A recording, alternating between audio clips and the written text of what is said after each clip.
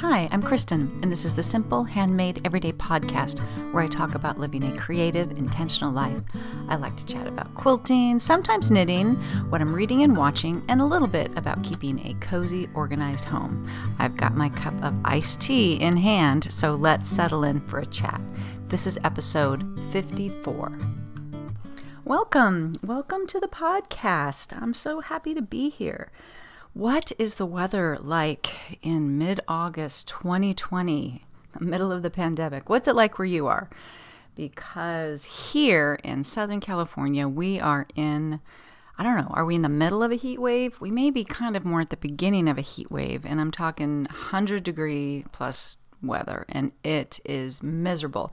I am mildly worried about there being a blackout here today. They're doing rolling blackouts in California, and but luckily, I'm on a laptop here. It's not even plugged in to electricity. So we'll see if getting this posted is foiled by the blackouts. But yeah, it's really, we get all our hot weather in Southern California in August and September. I know in some places, people are waiting till they get to August and September because that's when it cools down. We are just ramping up. So anyways, enough talking about the weather. We are here at the end of summer, and my youngest kid, who's actually going to be a senior in high school, he's actually taking a college class, and that starts on Monday. So really kind of signaling the end of summer for him, and then high school starts the week after that. And what kind of senior year is this going to be? I don't really know, but we're just going to roll with it. My college kid, because of the quarter system here in California with the UC system, he doesn't start school till October 1st, which is insane. Nobody's really happy about that. I think he'd be just as happy to go back to school mid-September and finish by Thanksgiving. And if they would just consult me, I could straighten that whole scheduling thing out for them. But nobody ever consults me, so. But anyway, so we're really getting to the end of it here. I do have a little bit of a funny story. My college kid has been a counselor for a online tech camp for the last, some number of weeks. And he basically teaches little kids how to play Minecraft.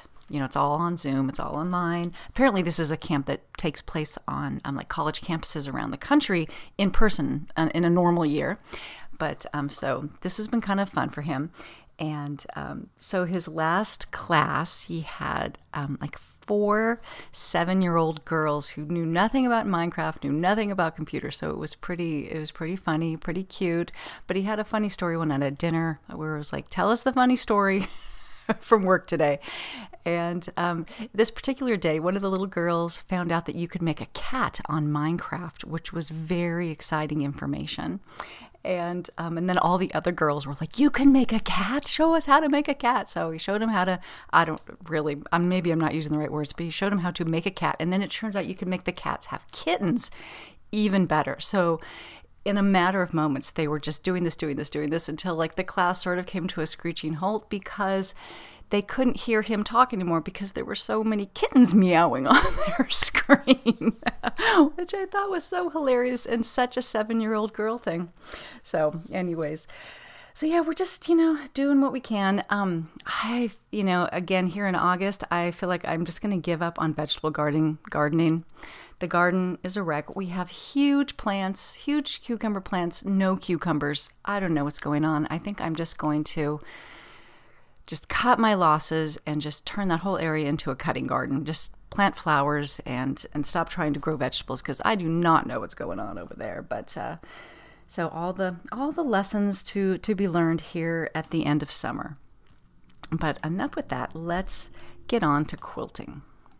But first, thank you to Fat Quarter Shop for sponsoring the podcast. Fat Quarter Shop is a one-stop show for quilting fabrics and supplies for quilters around the world. They stock quilt shop quality fabrics, pre-cuts, quilt kits, patterns, notions, and even cross-stitch supplies. And now Fat Quarter Shop is celebrating the quilting community with a free block of the week quilt along called Socialites. They've joined forces with 18 talented designers to bring you a 38-week quilt along with amazing sampler blocks and so many options. So this is how it works. They will release one block every Friday starting on Friday, September 25th, 2020, and it will end on Friday, June 25th, 2021. What will our life be like then? Kimberly will show her block on YouTube live stream on the same day, and every designer will also post their block on that day as well. I am totally thinking about doing this, and I hope that you do too. I will put a link in the show notes. All right, let's talk quilting. I am totally knocking things out of the park with finishing up my works in progress, my unfinished quilts, whatever you want to call them. I finished binding my scrappy trip quilt, which came out really cute. I did a navy binding, and once my finger healed from cutting it from pretty badly on the V-slicer, I was able to finally finish quilting that, or hand binding that. And again, I am loving these satin quilt labels that I bought from Border City Quilts. She's actually changed the name of the company because it has so taken off. It's actually called Ever Emblem now. But on Instagram, she's at this point still Border City Quilts. And here's something I forgot to tell you last time, but I did put it in the show notes. So always check the show notes because I put there everything I forgot to say in the podcast. But she gave me a coupon code, which is SHE10. SHE10 for 10% off. You can remember it's Simple Handmade Everyday, makes the acronym SHE. Isn't that handy? So definitely check that out if you are interested in getting these. So again, what I have, and she has many options, but I have these satin, kind of like back, remember when they used to have tags in clothes? I feel like they don't do that very often. It's a little satin tag, like a clothing tag that you fold in half and then you just sew into the edge of your quilt, and then the binding will cover up the raw edge of it. And mine says Handmade with Love by Kristen Esser. I know some people put the year, and so it'll, just handmade or however you want to say it, by Kristen Esser and then the year. But I can't remember how many came in it, but maybe it was, let's say it was 20.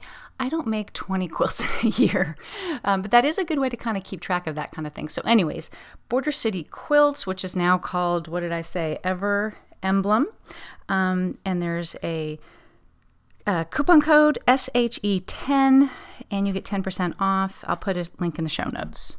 As for ongoing projects, I'm still continuing to hand quilt the hand piece quilt along quilt that was the first one we did, and from a couple years ago now.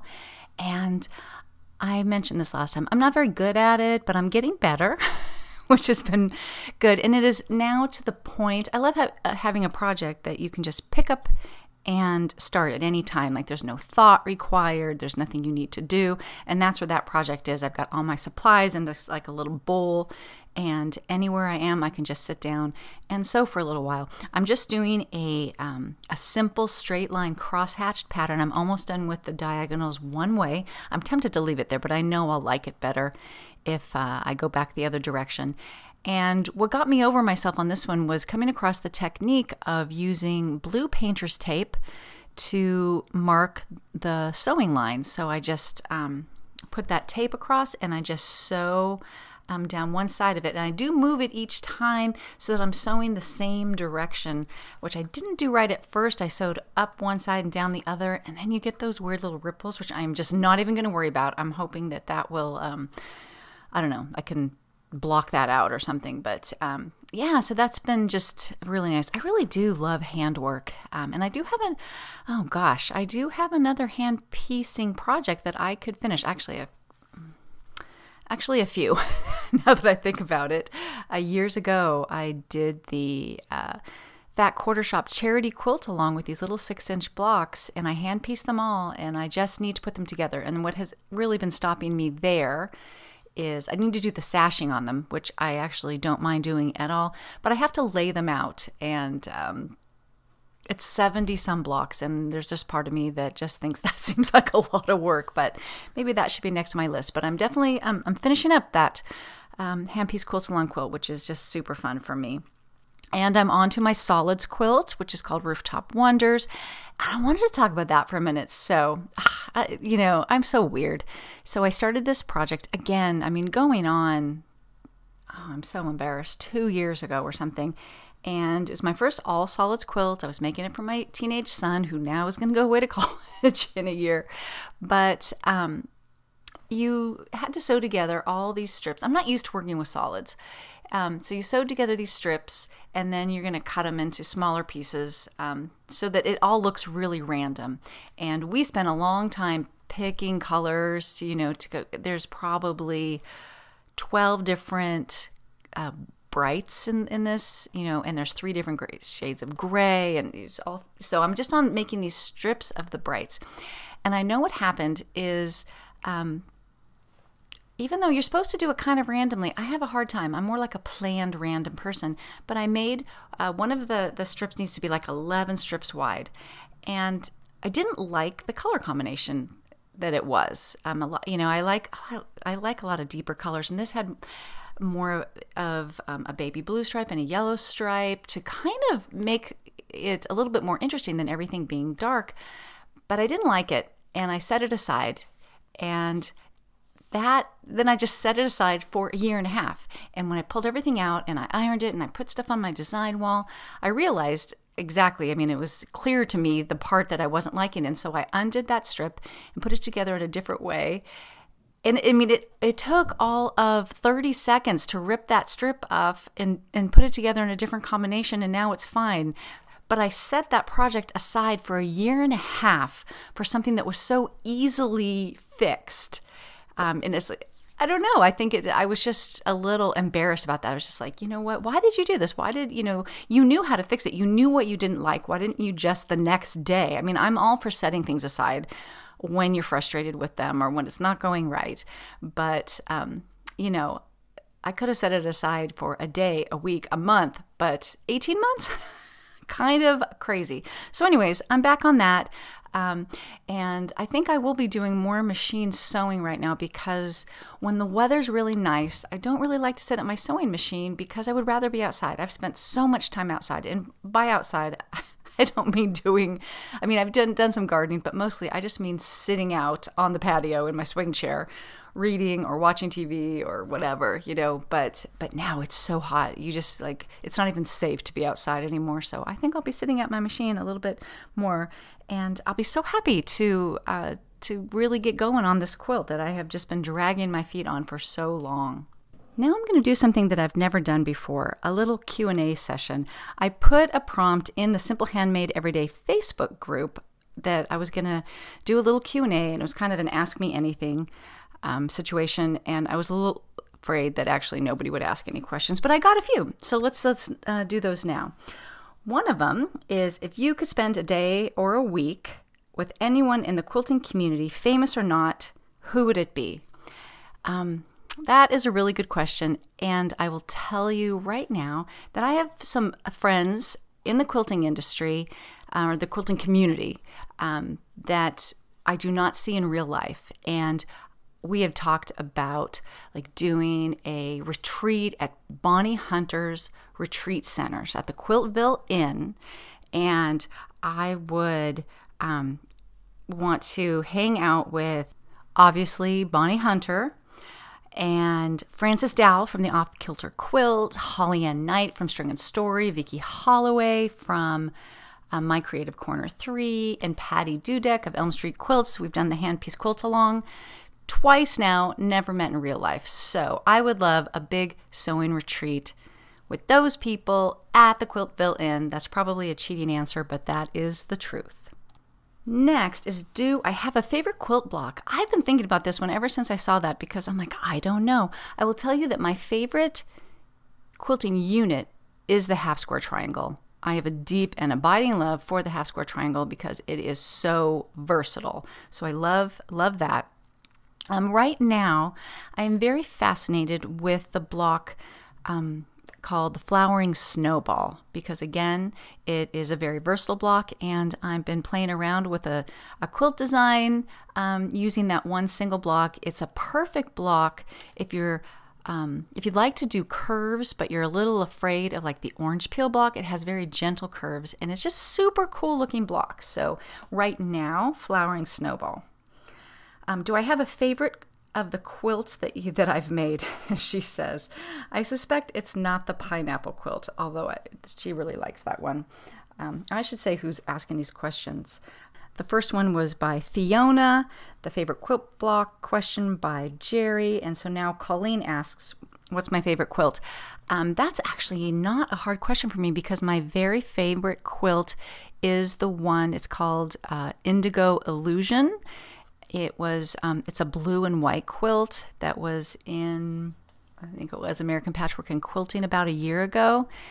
It is made with a combination of wovens, almost like the background is like a linen and quilting fabrics. It's got like 3 different types of fabric textures in it, and it's the blue in it all kind of looks like visible mending. I love that quilt. In the winter, it's wonderful because it's super heavy, and my friend Holly Ann quilted it gorgeously. So that's my favorite quilt. It's not the pineapple quilt, even though that one's fun and people are using it now. I need to take a nice picture of it before somebody spills coffee on it. But I am glad that pineapple quilt is done. And now Marcia asks, what brand of sewing machine do I have? And if I have more than one, what do I use them for? I have a Juki. I have a Juki 2200, which, it's just a industrial, it's not really, is it industrial? It's a straight stitch machine. It's heavy, it does one thing, and it does it beautifully. I'll put a link in my show notes to the review I wrote for it. Gosh, it was in July, I remember that. Probably 3 years ago. So I've probably had that machine for 3 years, and I bought it because I was totally on the hunt for something that I could do free motion quilting on. So it has a larger throat space than your average machine, but it's only straight stitch, and it free motion quilts beautifully. Any hitch with free motion quilting quality is on my part. So it's funny that I went searching for this machine because now I'm sending like everything to a long armor, but I didn't know that was in my future. But it's just got so much space. The stitch quality is great. It's under $1,000, I think, at this point. I think when I bought it, it was brand new, and it was maybe $1,200 or something like that. I can't remember, but for that extra space, it's such a deal. I also very heavily looked at the Baby Lock Jazz, which also gives you a lot of throat space, but it didn't have 2 features which were kind of deal killers for me. One is the Jazz did not have a knee lift, and it didn't have I think it was a thread cutter. And I actually said, you know what, I think in a few years, the Baby Lock Jazz will have those features because it's got to be such a deal killer, and I think it does now. So there we are. I'm predicting the future. So that's also something to look at if you're looking for something with more throat space. Now, before the Juki, I had a Baby Lock. I still do have a Baby Lock, and they don't even make it anymore. It's called like the Decorator's Choice, and it was my big upgrade machine when I started sewing more seriously.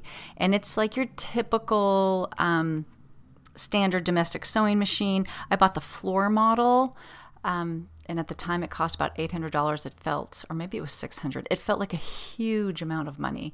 And I was a stay-at-home mom with 3 little kids, so it was kind of a big deal. But it's one of those ones that has a gazillion stitches and all that. It just has a normal size throat space, so it was very hard to do actual quilting on. And so that one basically, I like to say, if you know the Dirty Dancing reference, sometimes I just put baby in the corner. And my daughter used it when she started making masks at the beginning of the pandemic. And I have taken it out and used it a few times. Like I used it when I made the pineapple quilt because I needed to do a blanket stitch for applique. So if I need any stitch like that, if I need a zigzag, if I need any kind of an applique stitch, then I go for that. But I got to tell you, I don't like it anymore. I really could use a a better sewing machine. I struggled with the stitch quality on it for a long time. And I mean, the machine is probably 12 years old, which like if you have a Bernina, like that's nothing, right? But and I wouldn't hesitate to buy a Baby Lock again. I just think I didn't buy the greatest sewing machine. So it is there for when I need it. But for what I do right now, piecing and free motion quilting, straight line quilting, I absolutely adore my Juki. Okay, next, Andra asks, what's your favorite part of the quilting process and your least favorite part? My favorite part, by far, is piecing, especially chain piecing. I love to just sew. That is my favorite part. My least favorite part is basting. I hate to baste, and that might be followed by, I hate to admit this, it might be followed by the quilting. The quilting's not my favorite part. It just isn't. I'm a quilt top maker. I have done lots of quilting, and if I'm doing things like organic straight line quilting or even just straight line quilting, that's not bad. I've even really gotten into the zen of free motion, but honestly, it's not my favorite part. And then I guess so piecing's my favorite. Binding might be my second favorite. I love that time spent with that quilt in my lap, hand sewing at the finish. Totally love that. Next, Debbie asked, what was my inspiration to begin quilting? I don't know if I've talked about that before, but my mom was a wonderful seamstress. She made like a lot of my clothes when I was young. She made all the drapes in our house. She made both of my prom dresses. She may have made my wedding dress, but she had passed away by that time. So she definitely passed this, the sewing, that sewing was a very normal thing to do onto me. In my 20s, I did a lot of kind of home dec type sewing. Oh my gosh, puffy valances, stiffy bows on baskets, toaster covers, placemats, all these kinds of things like that. And then just kind of let that go. I didn't have a good sewing machine. It was, when you don't have decent tools, it can be so frustrating. Then when I started having babies, I made some receiving blankets, little things like that. No big deal. But one year I was in a thrift store and I found a pattern for like a wizard robe. And my kids were really into Harry Potter. And I know this sounds weird. She asked about quilting, right? But this was the journey.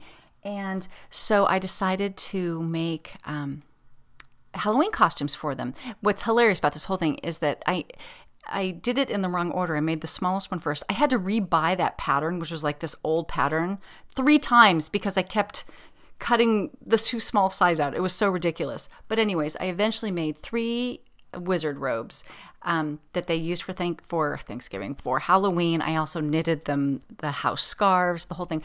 And that sewing experience reminded me that I really like to sew. And so then I started sewing little things like aprons. Do you guys remember about 10 years ago, aprons got really big? So I sewed a bunch of aprons and was just kind of making little things like that. Like, what are they called? Pot holders, things like that.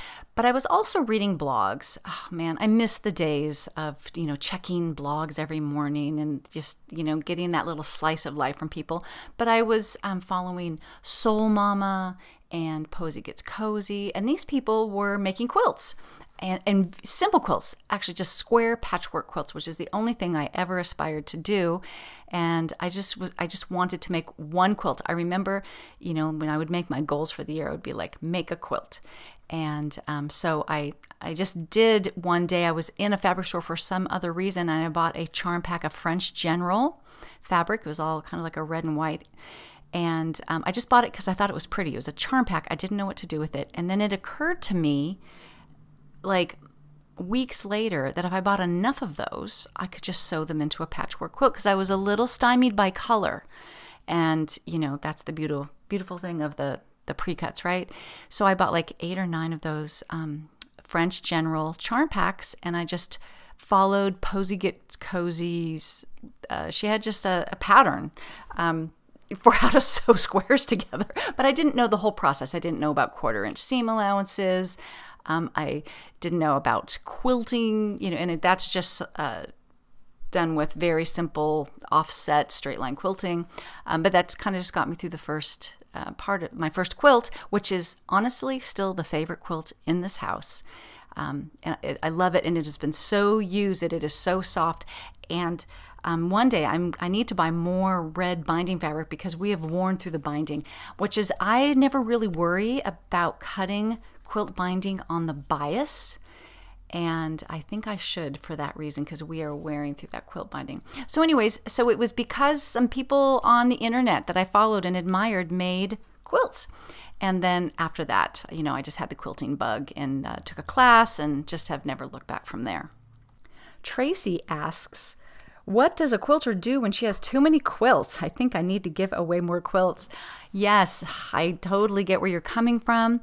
And that's where a couple years ago, I decided that I was on a mission to really give away as many quilts as I could to friends and family. And I've talked about that before, that a quilter in our industry died, and her kids said, when you come to the funeral, bring anything she's made you. And that whole church was dripping in quilts. And I said, okay, there's the legacy. That's the kind of legacy I want, that the love of quilting has been spread so far and wide. I know Krista Quilts, Krista Watson from Krista Quilts. She also, she is really a professional quilter, and she was getting too many quilts. And so one Christmas time at an extended, family gathering, she just let people just pick whatever quilt they wanted. And instead of, so they just absolutely got to pick the one that they would have picked instead of her maybe choosing. And that's another great option. And then there's obviously so many great charities that you can send these to. The Linus Project, through Quilt Guilds, things like that. So lots of good places for quilters to spread the love. And last but not least is a question that I answered right on Facebook, which is, am I back to sewing full-time at my dining room table now that school's out? And the answer to that is no. I don't even know when I'm going to get that table back. I'm sewing at my desk. That I have to move my sewing machine out of the way when I need to work. I actually can't even use my beloved knee lift because it gets hung up on the way the keyboard situation is on that desk. So that's kind of a bummer. But it is what it is. There are people with, worse problems than an inconvenient sewing situation. So I'm glad my kids are home and that they're safe and nobody is sick. So that's what it is. So that concludes our Q&A session. Thanks to everyone who submitted a question. So let's move on. Let's talk a little bit about books. I have not been reading that much because I am obsessed with my Australian soap opera, but I did have a couple of books that I wanted to talk about that are quilting related. So I did a little video showing some of the books that C&T has sent me of their new releases. And I'm completely intrigued by this one called 11 Easily Pieced Projects, Sensational Quilts for Scrap Lovers. And it's by Judy Gauthier. I hope I'm saying that right. And she has written many scrap books. I will tell you that right now. But this one I am really loving. She's really organized the color schemes with groups of colors. And I think that's one problem with scrap quilts, is sometimes they can look a little bit like scrap vomit. Excuse me for saying that. But I like it when different blues are all together, different reds are all together. I think it looks really pretty. So the way her book works, how her system works, is that she has you trim your scraps into specific sizes that all can work together. So if you've ever looked at Bonnie Hunter's scrap system, it is brilliant. I have never honestly been able to keep up with it because there's sort of too many sizes. But what's good about that system is that she has ways of keeping pieces bigger, which I have a hard time cutting pieces down to smaller sizes because I always think, what if I wanted that fabric in a bigger piece? But I almost never go to my scrap bin unless I need to waste fabric. So it probably is not a real problem for me. So for Judy, her sizes are 3.5 inches, 4.5 inches, and 5.5 inch squares. And she actually has templates that you can, I think, buy through C&T, probably on Amazon. I'll check it out and put a link in the show notes. But so she just has you cut things into those sizes and then sort them very roughly, sort them by color. She tells you to don't sweat it like, is this a blue green or is it a green blue? Just like roughly sort it. And then she even has, as you pick your project, she has like a flow chart of how to follow, how to pick your fabrics for these different quilts. And she just explains her whole scrap sorting system. So I should do that because I'm really into not wasting right now. And I have a huge scrap. I got rid of a bunch of scraps about 6 months or a year ago, but they build up. So anyways, so she has all 11 patterns, and a lot of why they look so cool is because of the color play involved. And she teaches you how to use a color wheel to get that correct contrast. And that is pretty cool. So she talks about, triads and analogous colors, complementary color schemes, things like that. And that sounds scary to you. I get you. I do. Which totally segues right into this other product that they sent me called the Foolproof Color Wheel Set. And I'm going to try, if I can get some privacy here, to do a video on this. But it is so fun. So it's this little kit where it's got a color wheel built in with a little knob right in the middle of it, and then all these black discs with different cutouts. And so I'm grabbing this first one right here, and then there's a little legend that explains it. So I'm grabbing disc 1, which is called the Direct Complement Wheel, and you take it and you stick it right on this color wheel that they've given you. And it has a little wedge for showing 2 different colors. So the first color here I've got is reds, and then right across from that is greens, and because those are complementary colors. But what's really nice about this tool is that it's not like primary red and green, like these colors that in some ways I don't have in my stash. That's my problem with color wheels a lot of times. This shows 4 different colors of red, for instance, and they are it has tints, tones, and shades, which if I have this right, I was going to look this up. So you have your regular primary color. I think if you tints, tones, and shades, one's if you mix that with some white, with some gray, and with some black, something like that. So they're different, to the normal person, you just say them different shades. But if you look at them, they are more like colors you might see in your stash. So for this complementary, I've got, purple and yellow and blue and orange, things like that.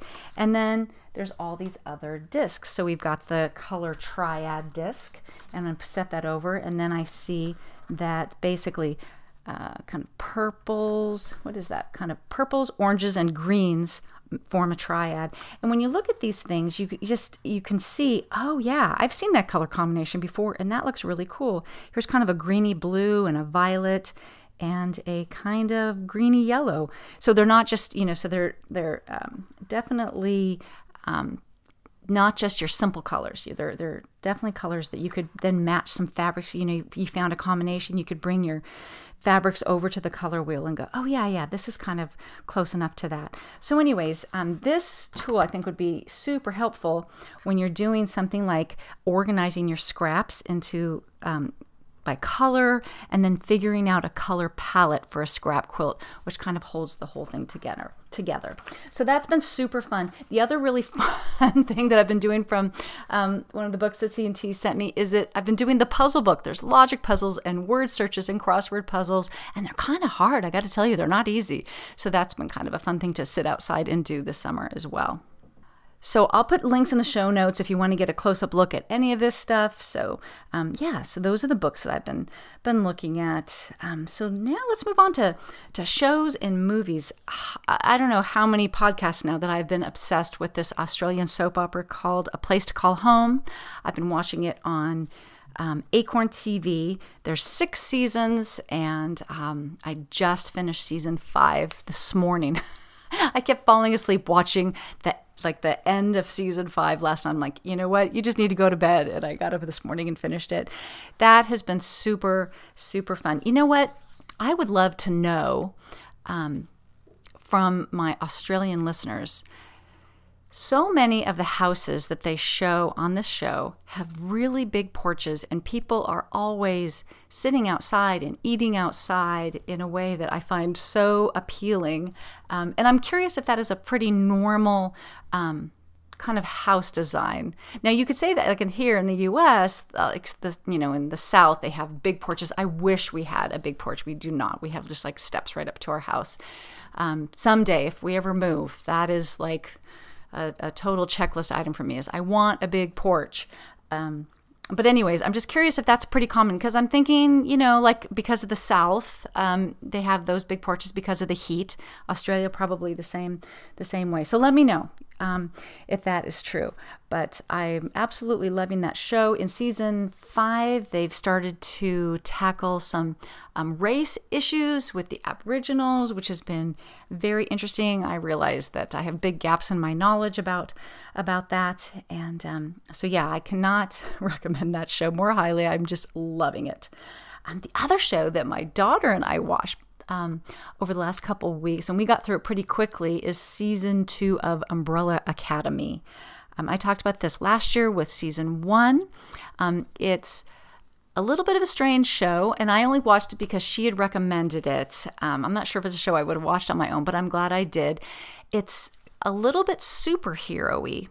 So it's about a group of, a bunch of babies were born on the same day that all had these special abilities, and one guy went and adopted, I don't even know, I'm going to just say like 7 of them, and he raised them up to be kind of this crime-fighting group called the Umbrella Academy. And so season 1 ended with a big cliffhanger, and so that's where we picked up with season 2.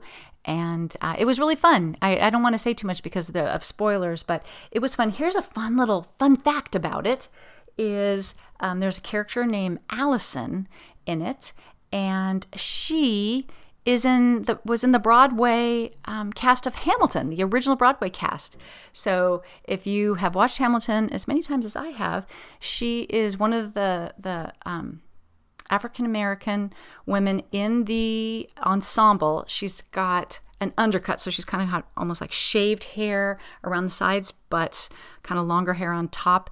And if you really know a lot about Hamilton, you will know that there's a character who is the Bullet, and she's that character. So that was just super fun. I mean, and she looks completely different in Umbrella Academy, so I just don't even, would never have figured that out. I think my daughter somehow read that online. Yesterday, we were looking for a movie to watch in the afternoon when it was really hot, and we ended up watching, my husband and my daughter and I, Steel Magnolias. Do you remember that movie? Oh my gosh. I love that movie so much. As a matter of fact, at the end, as I'm crying, I just sort of choked out. I love that movie. I think I'm the only one of the 3 of us that really loves that movie. I'm not sure my daughter really got it. She was crocheting while she was listening. So she's mostly listening. You miss so much. I kept telling her, you have to look up right now. You have to see this part. You're going to miss something if you don't watch this part. But I remember seeing that movie in the 90s and loving it then. And at some point, my daughter was like, I don't really see, like, nothing's really happening. And I just kept saying, it's a movie about relationships. It's a movie about strong female relationships. But so anyways, that brought back some good memories. But compared to the way movies are kind of made these days, it's not a plot-driven movie, But that's how I like my novels. I like character over plot, and apparently I like my movies the same way.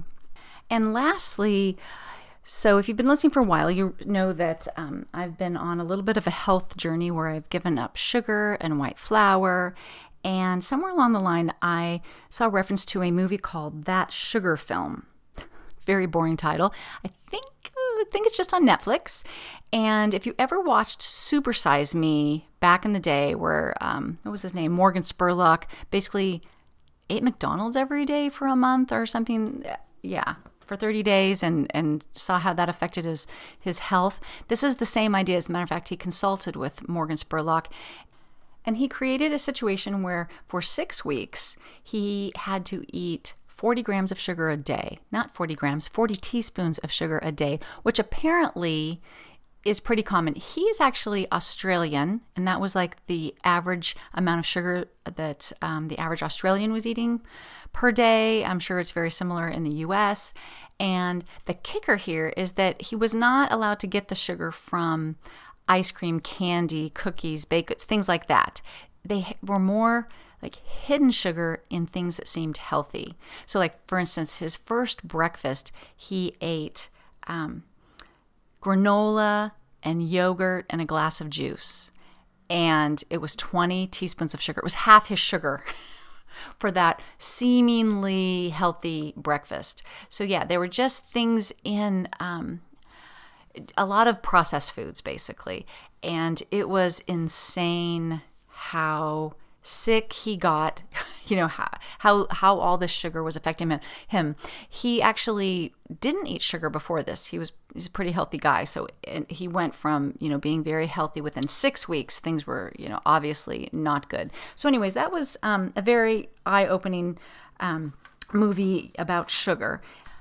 Let me just move on to the health update. I told you guys I was going to kind of, for accountability purposes, just talk about how my health journey is going. So again, no sugar, no white flour. I do also do intermittent fasting, which means I basically skip breakfast. So I just eat lunch and dinner, just 2 meals a day, and really no snacks. And I'm down 11 pounds in 7 weeks, and I am not feeling as hungry. I've definitely broken the sugar craving cycle, and I'm pretty happy. Like, I just feel really stabilized mentally.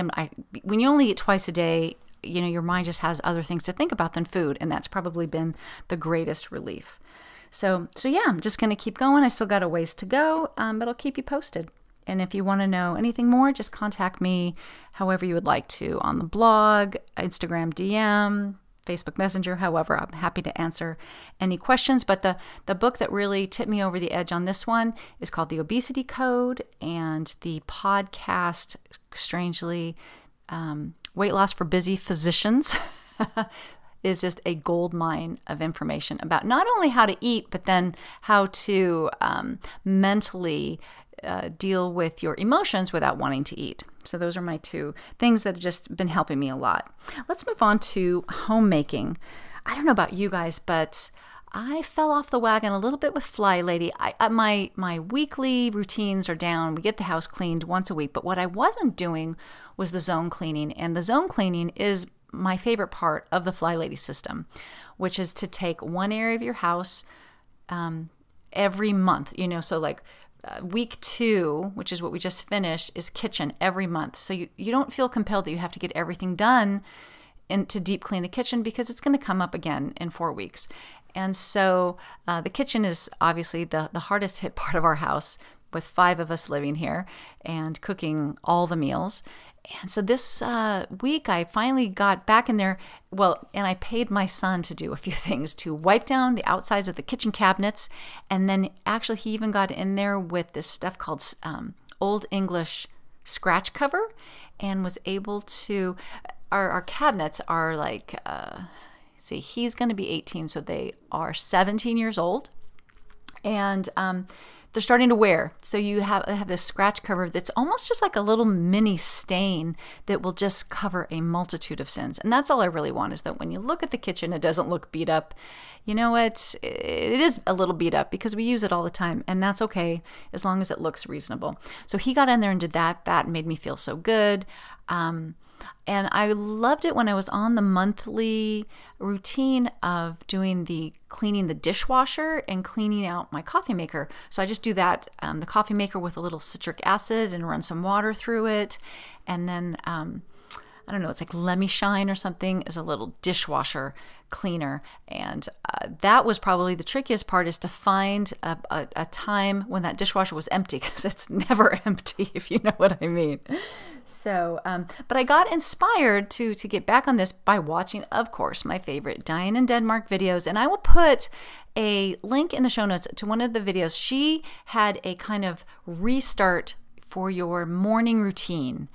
And she is just so good at making, keeping up with these routines seem fun and attainable. So I'm going to put that in there. That was kind of a good jumpstart for me. And she's just talking about your morning routine, about, figuring out what's for dinner early in the, in the day, and getting your load of laundry going and doing whatever little zone work. And she just makes it seem like fun. So I'll put a link in the show notes to that. But if you'd like a little bit of accountability, consider joining us over at the Simple Handmade Everyday Facebook group. I sometimes put little prompts in there about what nagging task can you get done today, how are you going to use your 15 minutes today, and I think it's just kind of helpful to know that other people are out there going, you know what, I really need to wipe out my refrigerator today too. So join us over there. So now I want to move on to reviews. Thank you so much. I have a new review, and the person who left it is SKDFJSDKJIE. Thank you so much for your review. And again, if you enjoy the podcast, I would respectfully love it if you would pop over to Apple Podcasts, iTunes, whatever, and leave a rating or a review. It helps people find the podcast. I've got this little problem when I started this podcast, that I didn't put the word quilting in the title. And so it doesn't automatically pop up when people search for quilting podcasts. Didn't think about that when I named my blog or my podcast years ago. So I appreciate you guys leaving ratings and reviews, which helps people to find the podcast. As always, thank you so much for spending this time for me, for participating in our little chat. Let's keep the conversation going over on the Facebook group. And as always, you can find me on my blog at Simple Handmade Everyday, and on Instagram as Kristen Esser. Have a wonderful week. This morning and finished it. That has been super, super fun. You know what? I would love to know from my Australian listeners, so many of the houses that they show on this show have really big porches, and people are always sitting outside and eating outside in a way that I find so appealing. And I'm curious if that is a pretty normal kind of house design. Now, you could say that, like in here in the U.S., in the South, they have big porches. I wish we had a big porch. We do not. We have just like steps right up to our house. Someday, if we ever move, that is like a total checklist item for me, is I want a big porch. But anyways, I'm just curious if that's pretty common, because I'm thinking, like because of the South, they have those big porches because of the heat. Australia probably the same way. So let me know if that is true. But I'm absolutely loving that show. In season 5, they've started to tackle some race issues with the Aboriginals, which has been very interesting. I realize that I have big gaps in my knowledge about that. And so yeah, I cannot recommend that show more highly. I'm just loving it. The other show that my daughter and I watched over the last couple of weeks, and we got through it pretty quickly, is season 2 of Umbrella Academy. I talked about this last year with season 1. It's a little bit of a strange show, and I only watched it because she had recommended it. I'm not sure if it's a show I would have watched on my own, but I'm glad I did. It's a little bit superhero-y. So it's about a group of, a bunch of babies were born on the same day that all had these special abilities, and one guy went and adopted, I don't even know, I'm going to just say like 7 of them, and he raised them up to be kind of this crime-fighting group called the Umbrella Academy. And so season 1 ended with a big cliffhanger, and so that's where we picked up with season 2. And it was really fun. I don't want to say too much because of spoilers, but it was fun. Here's a fun fact about it, is there's a character named Allison in it, and she was in the Broadway cast of Hamilton, the original Broadway cast.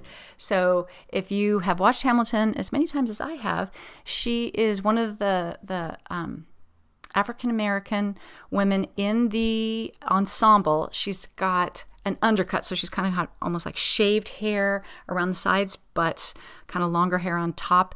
And if you really know a lot about Hamilton, you will know that there's a character who is the Bullet, and she's that character. So that was just super fun. I mean, and she looks completely different in Umbrella Academy, so I just don't even, would never have figured that out. I think my daughter somehow read that online.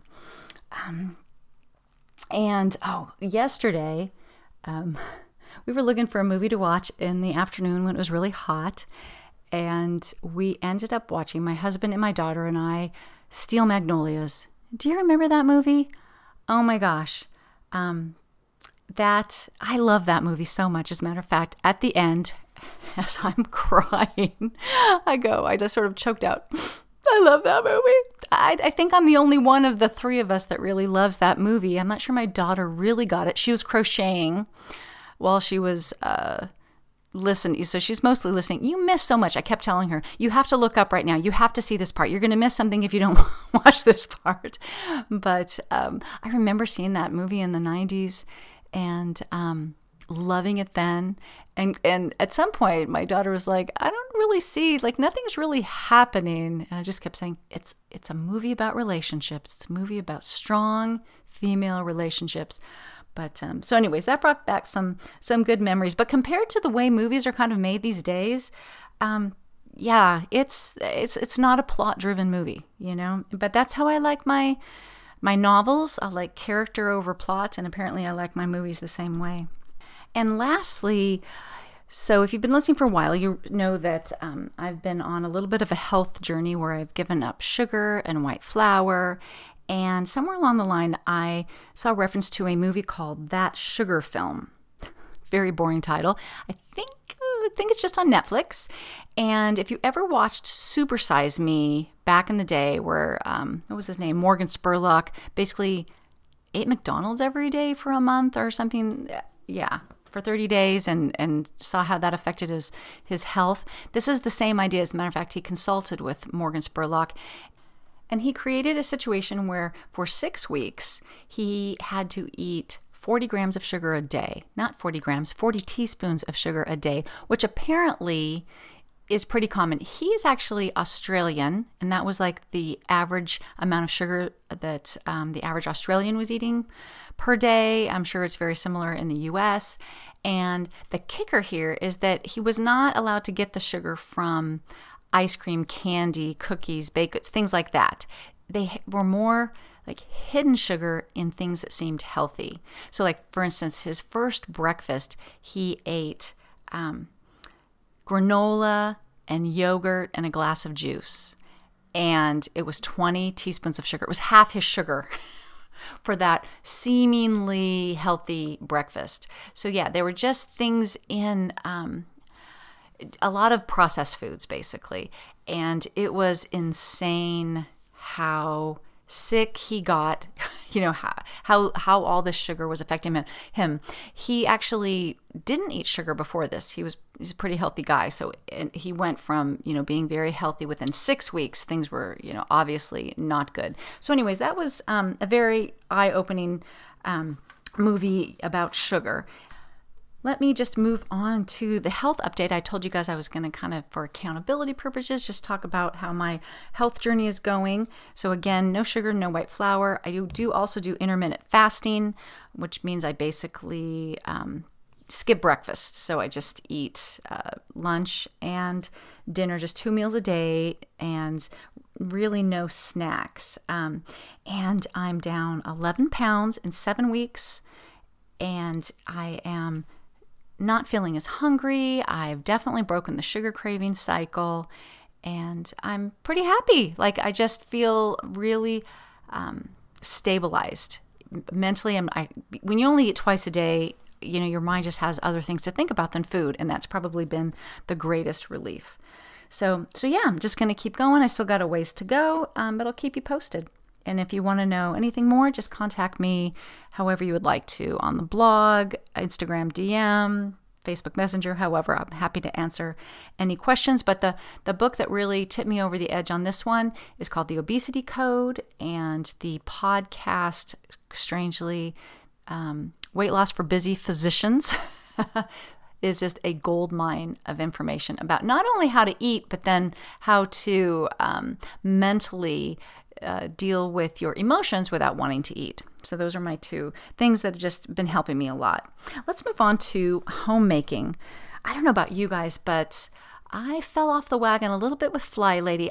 My weekly routines are down. We get the house cleaned once a week, but what I wasn't doing was the zone cleaning. And the zone cleaning is my favorite part of the Fly Lady system, which is to take one area of your house every month. So like week 2, which is what we just finished, is kitchen every month. So you don't feel compelled that you have to get everything done and to deep clean the kitchen, because it's going to come up again in 4 weeks. And so the kitchen is obviously the hardest hit part of our house, with 5 of us living here and cooking all the meals. And so this week I finally got back in there. Well, and I paid my son to do a few things, to wipe down the outsides of the kitchen cabinets. And then actually he even got in there with this stuff called Old English scratch cover, and was able to, our cabinets are like, he's going to be 18, so they are 17 years old. And they're starting to wear. So you have this scratch cover that's almost just like a little mini stain that will just cover a multitude of sins. And that's all I really want, is that when you look at the kitchen, it doesn't look beat up. You know what? It is a little beat up because we use it all the time, and that's okay as long as it looks reasonable. So he got in there and did that. That made me feel so good. And I loved it when I was on the monthly routine of doing cleaning the dishwasher and cleaning out my coffee maker. So I just do that, the coffee maker with a little citric acid, and run some water through it. And then, I don't know, it's like Lemmy Shine or something, is a little dishwasher cleaner. And that was probably the trickiest part, is to find a time when that dishwasher was empty, because it's never empty, if you know what I mean. So, but I got inspired to get back on this by watching, of course, my favorite Diane in Denmark videos. And I will put a link in the show notes to one of the videos. She had a kind of restart for your morning routine. And she is just so good at making, keeping up with these routines seem fun and attainable. So I'm going to put that in there. That was kind of a good jumpstart for me. And she's just talking about your morning routine, about, figuring out what's for dinner early in the day, and getting your load of laundry going, and doing whatever little zone work. And she just makes it seem like fun. So I'll put a link in the show notes to that. But if you'd like a little bit of accountability, consider joining us over at the Simple Handmade Everyday Facebook group. I sometimes put little prompts in there about what nagging task can you get done today, how are you going to use your 15 minutes today, and I think it's just kind of helpful to know that other people are out there going, you know what, I really need to wipe out my refrigerator today too. So join us over there. So now I want to move on to reviews. Thank you so much. I have a new review, and the person who left it is SKDFJSDKJIE. Thank you so much for your review. And again, if you enjoy the podcast, I would respectfully love it if you would pop over to Apple Podcasts, iTunes, whatever, and leave a rating or a review. It helps people find the podcast. I've got this little problem when I started this podcast, that I didn't put the word quilting in the title. And so it doesn't automatically pop up when people search for quilting podcasts. Didn't think about that when I named my blog or my podcast years ago. So I appreciate you guys leaving ratings and reviews, which helps people to find the podcast. As always, thank you so much for spending this time for me, for participating in our little chat. Let's keep the conversation going over on the Facebook group. And as always, you can find me on my blog at Simple Handmade Everyday, and on Instagram as Kristen Esser. Have a wonderful week. Years old. And they're starting to wear. So you have this scratch cover that's almost just like a little mini stain that will just cover a multitude of sins. And that's all I really want, is that when you look at the kitchen, it doesn't look beat up. You know what? It is a little beat up because we use it all the time, and that's okay as long as it looks reasonable. So he got in there and did that. That made me feel so good. And I loved it when I was on the monthly routine of doing the cleaning the dishwasher and cleaning out my coffee maker. So I just do that, the coffee maker with a little citric acid and run some water through it. And then, I don't know, it's like Lemmy Shine or something is a little dishwasher cleaner. And that was probably the trickiest part, is to find a time when that dishwasher was empty, because it's never empty, if you know what I mean. So, but I got inspired to get back on this by watching, of course, my favorite Diane in Denmark videos. And I will put a link in the show notes to one of the videos. She had a kind of restart for your morning routine. And she is just so good at making, keeping up with these routines seem fun and attainable. So I'm going to put that in there. That was kind of a good jumpstart for me. And she's just talking about your morning routine, about, figuring out what's for dinner early in the day, and getting your load of laundry going and doing whatever little zone work. And she just makes it seem like fun. So I'll put a link in the show notes to that. But if you'd like a little bit of accountability, consider joining us over at the Simple Handmade Everyday Facebook group.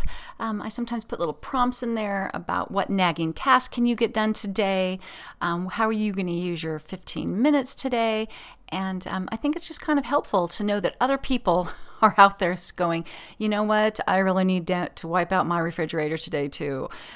So join us over there.